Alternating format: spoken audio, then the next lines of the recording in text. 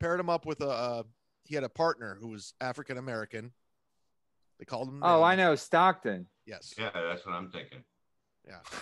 You're like my wife when we play Jeopardy. When somebody gets it right, she goes, "I knew." Yep. Because I said Stockton, you go, "That's what I was thinking, Stockton." But I didn't say it because I want you to get the right answer so you could have confidence. That's what I need. Speaking of nice guys, when I worked at the Norm show, I wrote a joke for Norm because remember when Mike Brown became the coach of the Lakers? Yeah, because he was the Cavs coach when we fired him.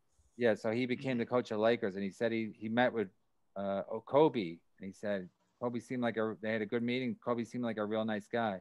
And I said, the joke was, yeah, that's what the lady who worked at the hotel in Denver thought the first time she met Kobe.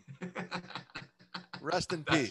Something along those lines. And Norm, they went for it and got a gigantic laugh, and I was like, that's the best feeling when you write a joke for somebody on a show and it gets a big laugh. You're like, you just want to jump up and down, but you can't because he's still doing the rest of the jokes. But you just want to go like, I point at myself sometimes. If I'm with the other writers, I'll go like this.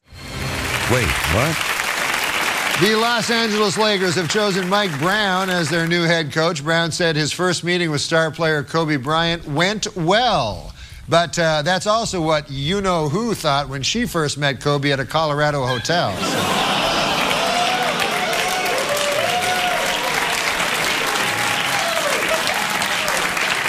Hey, I'm gay!